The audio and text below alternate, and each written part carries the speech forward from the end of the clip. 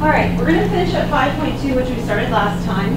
And we're about halfway through, and I believe we're on theorem 5.6. Does that look right? Okay. All right, theorem 5.6 talks about an integer a, and it tells you that if you have negative 1 times an integer a, this actually equals, right this way, the opposite or the negation of a. Okay, that's equivalent, an equivalent statement. And theorem 5.7 has some of the same feel to it. It tells you what happens when you multiply a negative number and or a opposite of a and b together. That this is the same thing as having the opposite of a times b. And likewise, if you have the opposite of a times the opposite of b, what happens with this one? We saw this an example of this last time. That ends up being just a times b. In other words, this negation and this negation, those cancel each other out. The negative times the negative is a positive value.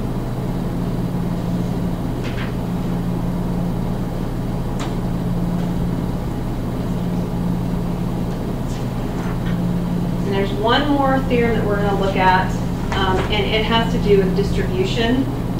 If you have a times the quantity b minus c, what does that equal? AB minus AC, and it works the same way if I have the number behind the A minus, or sorry, the B minus C, right? And distribute these across here. We did this last time, but we did it with addition. So this is B, we'll write BA minus CA, but you could also write AB minus AC. So it doesn't matter whether the multiplication factor is at the end or at the beginning, because we have a commutative property that allows us to do it either way.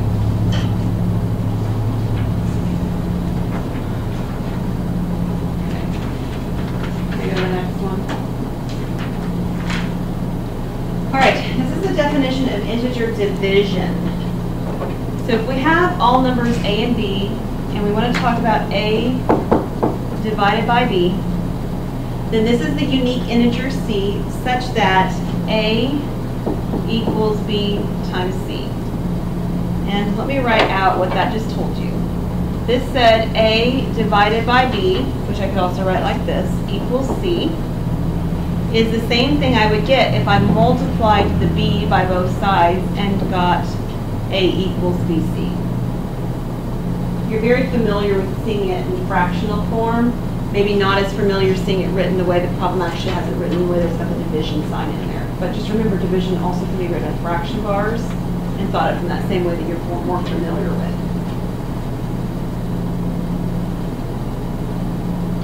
All right, one more definition for division here. If a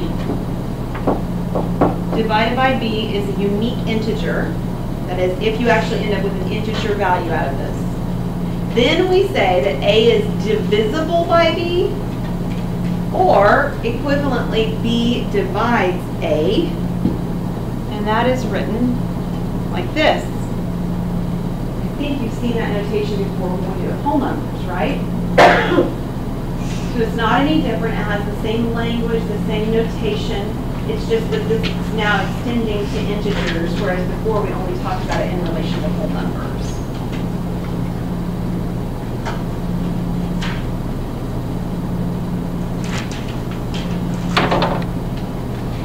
All right, less than. So if we have integers a and b, and a is less than b, so here's my a is less than b. This will be true if and only if there's a positive number k such that a plus k equals b. And let me do it with numbers so you can see it. We've seen this before again with whole numbers, but let me do it again with numbers here. Let's say I had negative 1 is less than 7. You agree that that's true, correct? Why is it actually true by this definition? Well, by this definition it's true because there's a number I can put in here that would actually make this equal to 7, and that number would be what? 8. If I put the number 8 in here, I would get this equation to be true. That is, if I add something to the left-hand side, I can make it equal to the right-hand side. And that's what it means to be less than. It means I can add some quantity to the left-hand side to actually make it equal to the right. You can almost also think about this like our missing add-ins problem, right? It's less than because it's missing part of it on the left-hand side to make it equal. All right, last theorem for this spring semester, Theorem 5.9. For integers a and b, a is less than b, or we could equivalently say b is greater than a. If and only if b minus a is equal to a positive integer, that is b minus a is greater than 0.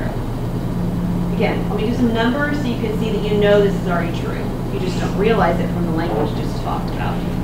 So let's use my -1 and then 7 because I already did it. -1 is less than 7 if and only if the number 7 here minus this number over here, -1, is greater than 0.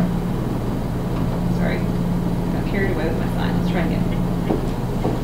So what is 7 minus -1? It's 8. Same 8 I got up earlier there, right? Is 8 greater than 0? Yes. Okay. Now, if we did it the other direction, we would run into a problem. Let's say, for instance, we had it written down improperly, and we said that we thought that -1 was greater than 2. Whatever, something like that. Okay, well, if we think that -1 is greater than 2, let me put this, here's the b. b would be matching up to the -1. A would be matching up to my 2 in this case, right? Because I've written it as greater than sign instead. Okay, that has to equal to b, which was my -1, minus a, which is 2. And what is -1 minus 2? That is -3. Is -3 greater than 0? No, this is not going to be true. And because -3 is not greater than 0, just tracing this right back up, that meant my original statement was also incorrect. -1 was not greater than 2. It should have been written the other direction. Okay? All right, oh, I said it was the last theorem, and there was one more page of theorems, I didn't realize. I know, I totally lied, didn't I? Oh, was there anything else anybody get written down? Okay. Theorem 5.10. This is the last theorem. X is less than y and n is any integer. And so I actually started working a little bit with integer addition and subtraction with inequalities here on the board today when you guys are doing your group work set, right, or homework questions, right? This is where this is coming from. If you have a value where x is less than a number y, and you've got some other number n, some integer, it is also true that you can add that number to both sides and it not change the inequality. It'll still have less than in the middle. Okay? So what I always like to do as an example, and I think we've already talked about this once before, is the idea that if I were standing here and my grandmother were standing here right beside me, she'd be about yay high. She's about 3 inches shorter than me, something like that, right? And they both put on 3-inch heels. We both raise up 3 inches in the air, but we'd still be the same difference in height, right? We talked about that example before. It works here too. I'm able to add the same number on both sides, and the inequality doesn't change. I'm still taller than she is. Okay? All right, another one. If I have an inequality where x is less than y, and I multiply both of them by a negative sign, so now I have negative x and negative y. Again, we talked about this already. What happens? My sign changes. So if I multiply and or divide by a negative number, my sign changes. And I'd like to kind of show you as to why that works, because it seems like that's one of those things that somebody told you way back when, and you just do it, and you may not have actually ever been told why that actually happens. So let's say that I have x is less than, let me use some numbers. Let's say x is less than 4. Okay? And let's actually multiply both sides by a negative now. Okay?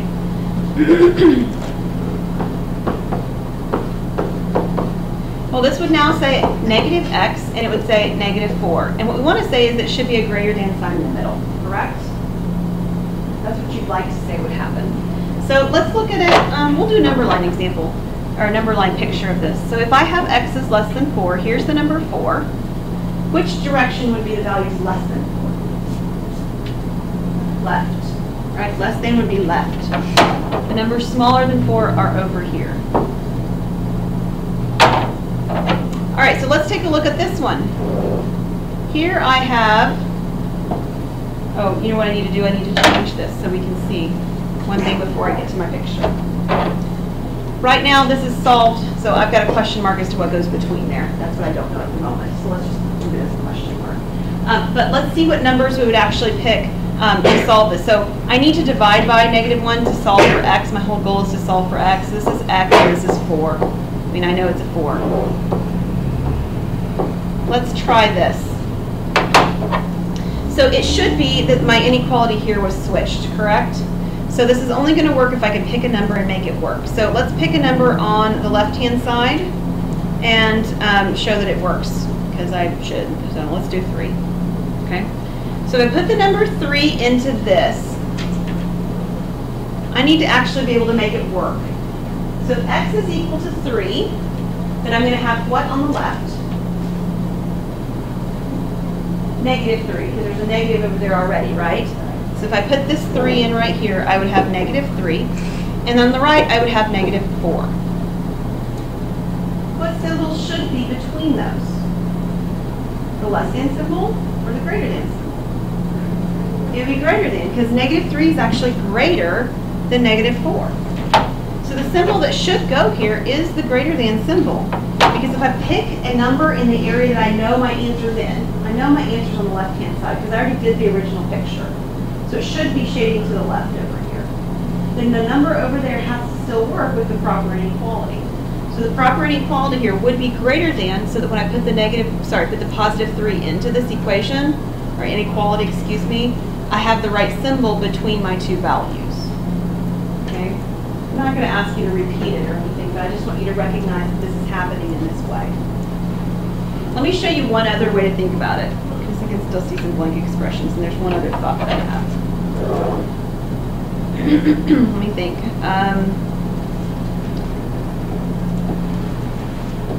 Let's go with that. The problem, in fact, you know what, let me use the one that's on the board, because I think it was Heather told me I could do something different, and I said, I'm not going to do it that way. Isn't that what I said, Heather? Yeah. I want to show you what will happen if you do it that way. All right, so one of the things that Heather gave me a suggestion of here is I could move the x. You guys remember that? And I can actually add my x to the other side. Ah, that's an x.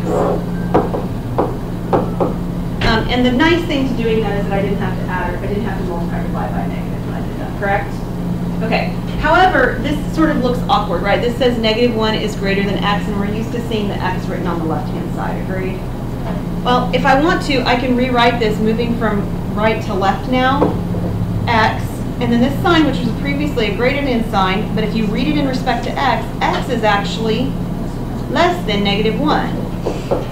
You're reading it backwards, right? You're moving from right to left, which is not how we normally read, which is why it's a little bit awkward. But notice it gave me the same answer as I got over here when I added my 1 to the other side and then divided by -1. Make sense? So this idea of switching my signs around is actually me reading an equation backwards, right? Inequality backwards is what it's doing.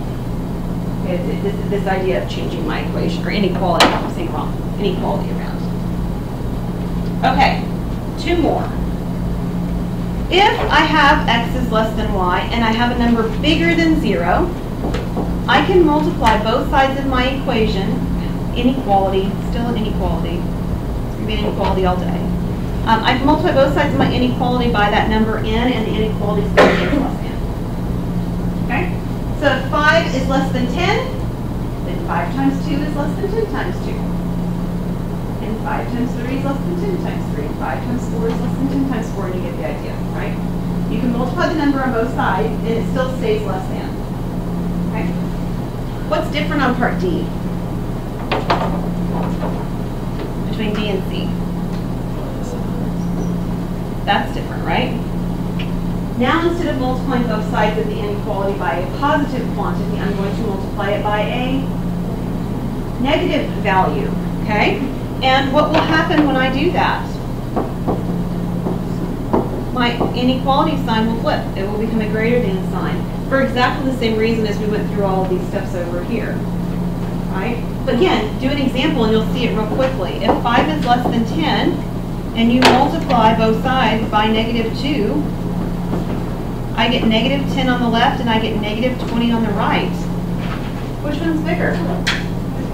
-10 is larger than -20. Right? The inequalities switch. All right.